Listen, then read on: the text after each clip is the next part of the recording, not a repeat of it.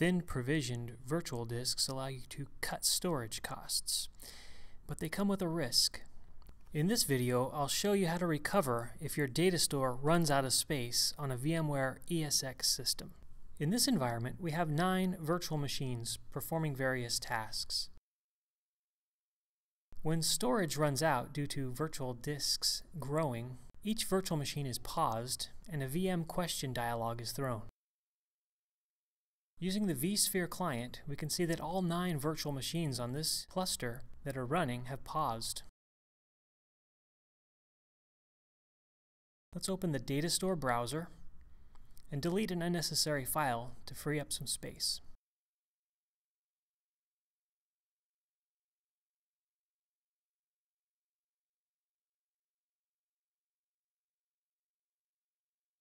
After that, I can resume one of the virtual machines to get it back up and running.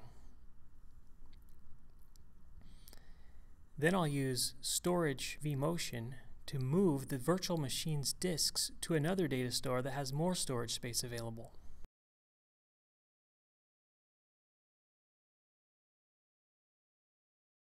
After moving a virtual machine's disks off of the full Datastore, there's plenty of space left to start the other virtual machines.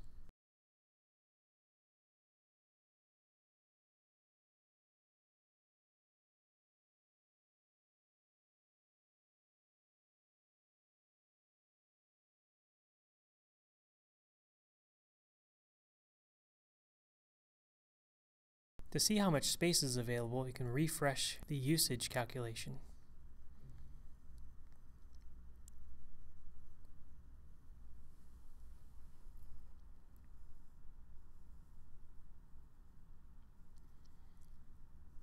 Switching back to the VM question dialog boxes, we can retry each virtual machine.